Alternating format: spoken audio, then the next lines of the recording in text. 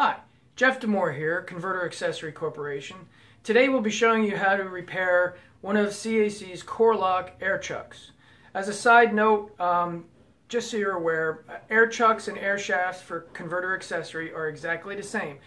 They're exactly the same construction, it's just air shafts are a custom length. So any length that deviates from an air chuck length is just called an air shaft. Today we'll be showing you how to repair an air chuck, but the repair procedure for an air shaft is exactly the same. Thank you.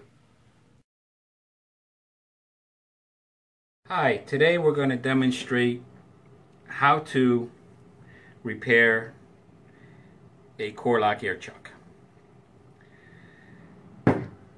It's going to require simple, basic tools: scissors or a knife, a 1/8 Allen wrench, 5/64 Allen wrench, and that's all you really need to disassemble a CAC COR-LOK air chuck.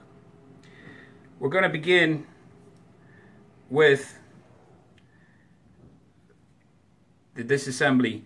Make sure that the air, if there is any air in the chuck, is released. We release the air on the valve end of the chuck, which we call, and this is your plain end of the chuck, which we're going to remove. It has 3 set screws, and these set screws are going to be loosened up with a 1/8 Allen wrench. They don't need to be pulled all the way out, just loosened up 3/4 of the way out.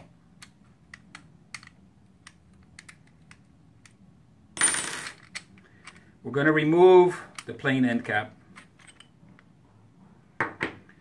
We're going to remove the segments. These are your COR-LOK segments.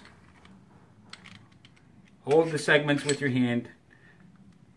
Bring the chuck down on the table like this and just pull out slowly.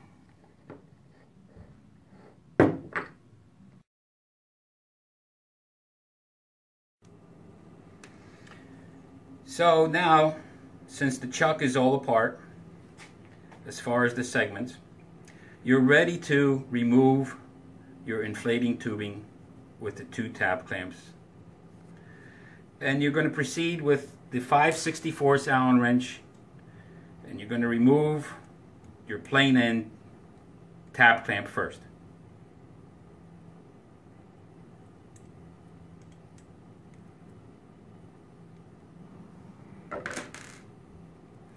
You're going to proceed to your valve end tab clamp, and you're going to remove this one too with the 5/64 Allen wrench.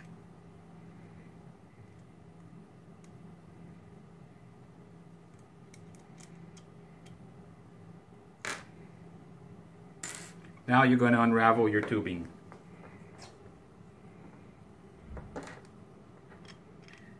You're going to bring up the tubing on a valve extension up like this and remove your tubing from your valve extension.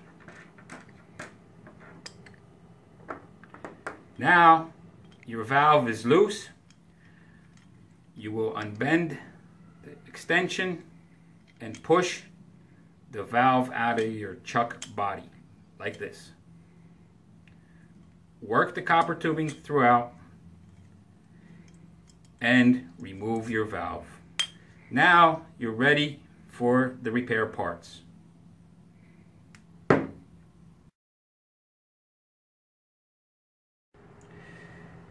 Now your chuck is ready for the replacement parts.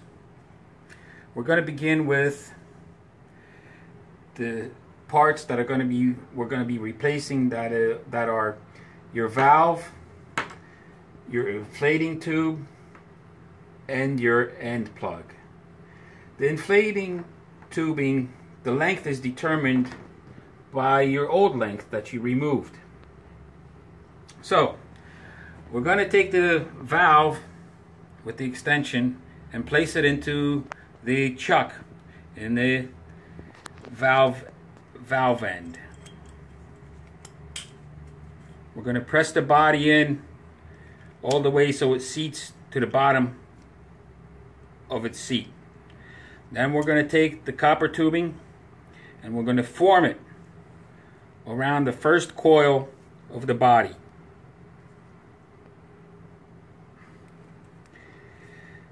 The valve cannot protrude above the surface of the chuck, so it's going to look like this.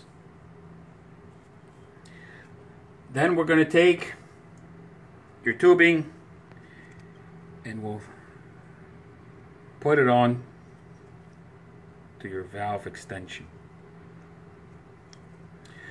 The tubing has to be placed on the extension further than the tab seat. Now we're ready to replace the tab clamp.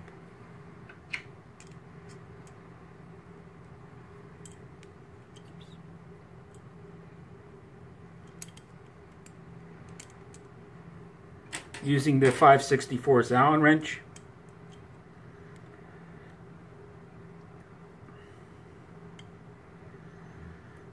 make sure the tab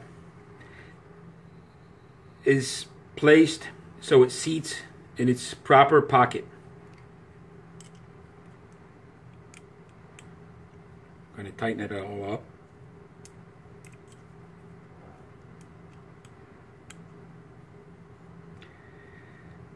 The clamp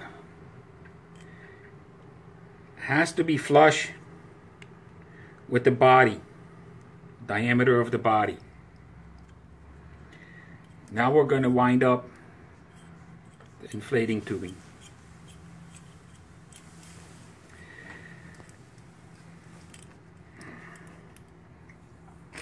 When we're winding up the tubing, make sure that the tubing, there's two flats. There's a top and a bottom. On the top you have the wider top and the narrower bottom, that it lays properly in the groove.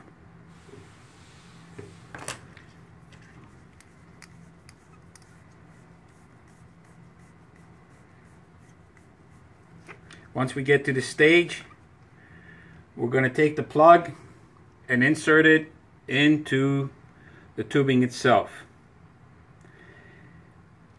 Sometimes this process could be a little bit stubborn at this point.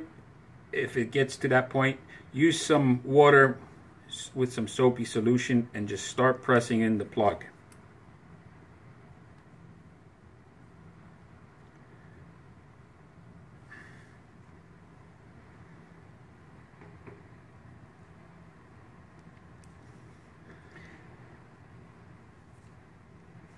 The plug should be inserted most of the way into the tubing. Take the tubing, place it beyond your tab clamp pocket and replace your tab clamp at the plain end of your chuck. Also make sure that your tab clamp is properly set and it seats in its own pocket. Use the 5/64 wrench and tighten the tab clamp down.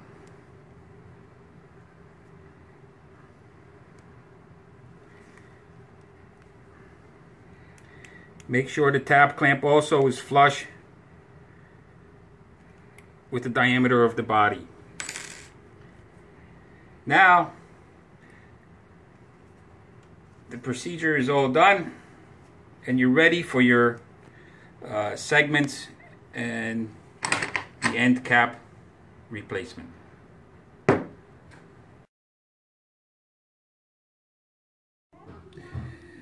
Now that your chuck has all the replacement parts installed, you're ready for the final assembly. The final assembly, what you will do is you'll take your segments, place the air chuck into the segments, grasp it, hold it up. Make sure that your locking segment, which is this one, is in line with your locking pocket in the valve end cap. Drop all the segments in. Make sure they all line up down at the bottom. Replace your plain end cap, also aligning with the locking segment up on top, so you have the locking segment as an alignment bar for both of the end caps. Retighten your end cap with the 3 set screws.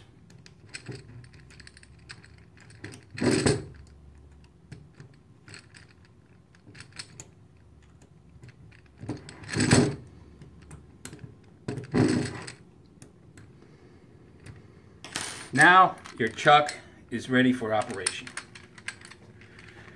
What we're going to do is we're going to test it by applying some air into it.